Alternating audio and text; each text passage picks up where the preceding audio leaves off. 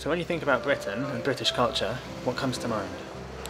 Bangers and mash, fish and chips, pubs. Soccer, drinking games.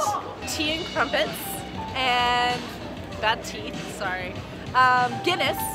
The Brits like to drink. I mean, they love to drink. They wake up in the morning and the first thing out of the fridge is grabbing a beer. When I was living in London, I drank every day, 7 days a week, and it was definitely way more than I ever drank in America. It's like when you're there at 5 o'clock every day, every business person goes to the pub. I think it's like kind of ingrained in their culture that you go to work, you go to the pub, and then you go home.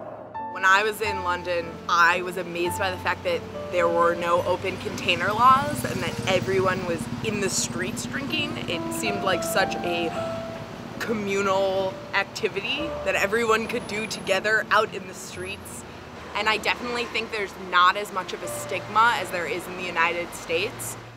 I don't think anyone gives a crap in the UK when you go out and drink. It's a lot more acceptable.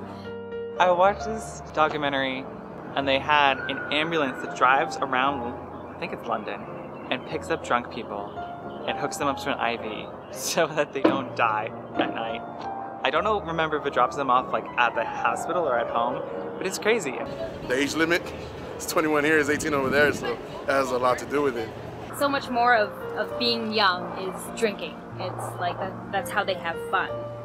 I've talked to people who were British who like were camp counselors, and they were like, my brother bought a keg at 15, so I really think they're just very relaxed about it.